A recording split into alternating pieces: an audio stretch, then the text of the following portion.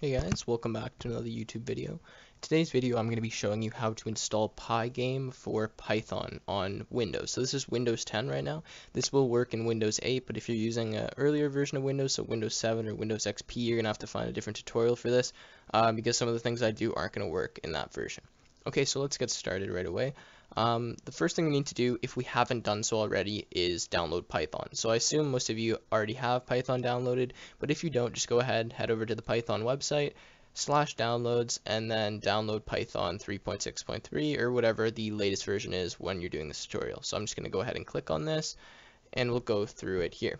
So now that this is loaded up, if you haven't already installed Python, you're just going to want to make sure you click on this check button here. It says add Python 3.6 to path.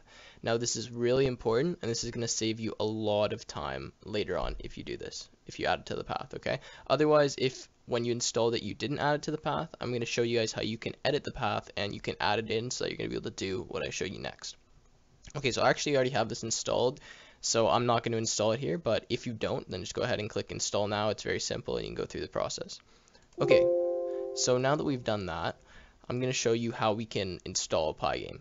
So the first thing we're going to want to do is open up our command prompt. So this is our first test just to see if this works, and if this doesn't work, then I'll show you the next step later. So we're just going to start by typing pip, so pip. Now you should see something like this come up. If you don't worry, just wait a little bit later. I'm going to show you how we can get this to work. So if this didn't work for you, you might get an error that says pip is not a recognized command on Windows or something like that. And I'll show you how we can fix that. So now if this worked for you, all you have to do now to install a Pygame is pip install Pygame, just like this. And pip is pretty much package installer for Python, and it's built into Python if you added that to the path. So if you do that, pip install Pygame, then it should start collecting everything and installing it. So here we go, it says it installed Pygame correctly. So now I'm just going to uninstall, just so I can show everyone else how to do it properly. Okay, so if that didn't work for you, don't worry. If it did work for you, you can just click off the video now, and it should everything should be working in Pygame. Alright, so now let's say that didn't work. That pretty much just means that the path for Python is actually not in your environmental variables. So what we need to do is we need to get to those environmental variables. So a way to do that is to just simply go to Control Panel. So you can just search that in the bottom here, Control Panel. Load that up here, and we're going to click on System and Security. We're going to click on System again, and then Advanced System Settings on the left side here. And now once that comes up, you should be on the Advanced tab, and you're just going to click on Environmental Variables right here. Alright, so now we're going to scroll down until you see something that says Path. So here you can see if I drag my window out, mine's pretty long. That's just because I have 3 different paths. Now yours is probably only going to have one thing in it. It's probably just going to have this Windows Apps path. It's not going to have the Python path if that other thing didn't work for you. So now we want to change this because we want to add something to this path. So you're just going to click on Edit, and it's going to come up and it's going to show you these 3 different paths right here. Now you may have one, you may not have any. So let's say you don't have any of them here. Then what you need to do is you need to make a new path by just clicking on New and simply calling it Path, like that. And then you can type in the directory, which I will show you in this next step.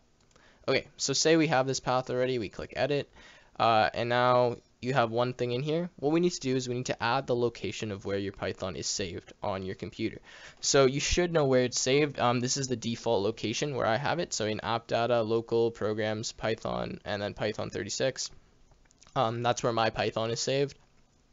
If you don't know where yours is, you can just go to Windows Explorer here and just search throughout your whole C drive for it. It might take a second depending on how fast your drive is. So you can just search Python like that and just wait for it to load up. It is going to take a minute, but it will show you where the Python directory is so that you can type that into the path like that. Alright, so now that we know where our Python directory is, all we have to do is click New, and then you can simply type it in. So for example, I already have mine here, but you do C drive /users/ and then so on, filling in your Python path so that it should end like this with Python and then Python 36.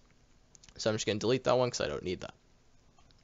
Alright, so once you've done that, now you're going to type the exact same path again. So you're going to click new, and you're going to do the exact same path you just typed in, which would be this one here, except you're going to do /scripts and then another slash at the end. So this is just so that we can use the Python package installer, and you have access to Python. So you have two different paths which are going to be in your command prompt. Okay, so again, I'll just go over that quickly because we went kind of fast. All you need to do is find the location of your Python, so the directory on your C drive, D drive, wherever it is. Type that in, so you just click new, like that, type it here, and then you're going to do the exact same path, except you're just going to add scripts to the end, and you're going to hit new again when you do that. So you have two separate paths, and they should look something like the two I have up here right now. Once you've done that, you're going to click OK, and OK again at the bottom. And now we're going to go back to our command prompt to make sure that this all works. So now you can go to command prompt, and we'll do the exact same steps I showed before. You just type pip install Pygame, like so. It should grab it and install it, and it doesn't take very long, just like that.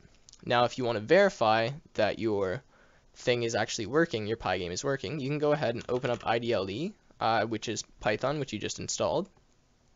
Wait for that to load up. So I got mine over here, and then all you have to do is just type import Pygame, like so.